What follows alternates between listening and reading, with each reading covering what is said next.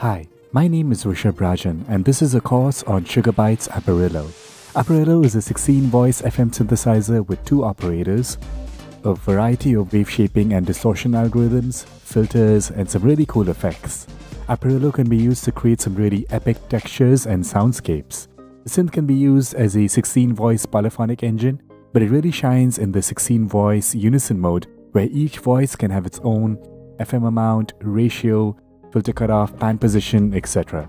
Almost every parameter in Aparillo can be adjusted for individual voices in unison mode.